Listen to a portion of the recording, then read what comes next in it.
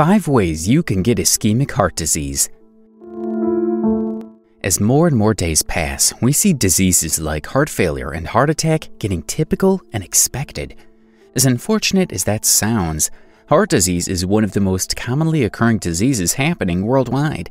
In the US alone, roughly 647,000 people die every year from heart disease. Although many kinds of heart diseases are widespread, the most common one is ischemic heart disease. In this disease, a person feels chest pain or discomfort due to the heart not receiving enough blood to function. This condition mainly occurs when the heart gets too excited or pushes too much exertion. This is when nature requires more blood flow. It is called coronary heart disease and is quite common in the United States. The signs and symptoms of ischemic heart disease may gradually show when the arteries become blocked. Here are 5 ways you're getting ischemic heart disease if you're not careful enough. 1. Diabetes. One of the most common and endangering ways of getting ischemic heart disease is by having diabetes. It is widely known that diabetic patients are most prone to getting cardiovascular diseases due to many complications in the body. If you have higher blood sugar levels, glucose in the bloodstream will not allow the arteries to function well. It'll cause damage. With the stiffening of the arteries, it'll become harder for the heart to work well. This is due to not getting enough blood as required, leading you to a heart attack or a stroke.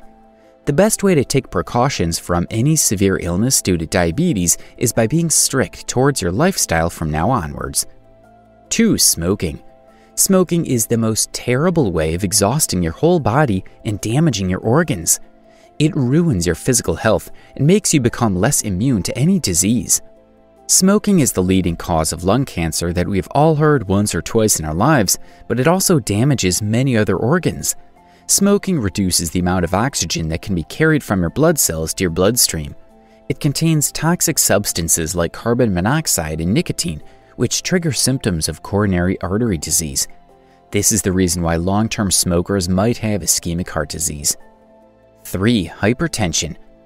High blood pressure or hypertension is also a very crucial problem for everyone. This disease is very closely related to ischemic heart disease due to being concerned with the heart. The elevated blood pressure levels in the arteries have a high chance of giving you coronary heart disease.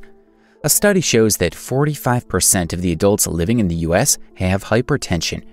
Since the heart is not getting enough blood, you may likely experience a fatal heart issue if the hypertension is not controlled at the right time.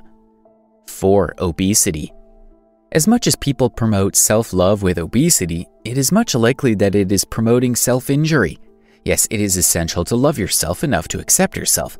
Still, it is also vital to love yourself enough to save yourself from several fatal and harmful diseases. Obesity is the primary and leading cause of most cardiac issues all over the world. Not only cardiac problems, but neurological and psychological issues are also caused by obesity. Adults who are obese are highly likely to get ischemic heart disease. Suppose you're obese and suffer from diabetes. In that case, it is better to take action towards a healthier lifestyle than to regret it later. 5. Family history. Why do we see people getting a heart attack because their forefathers got or their father got? The linkage between heart diseases and family history is surprisingly relevant. Suppose several of your family members have suffered from heart disease. In that case, you're at a much higher risk of getting ischemic heart disease in the future. If someone in your family develops heart disease, you should instantly get your special screening to know where you stand. Special screenings are excellent and have provided 40% of the people with help to overcome sudden heart attacks. Ischemia happens due to a shortage of blood supply to your heart. Family history will eventually repeat itself in your body if you don't take control and approach proactively.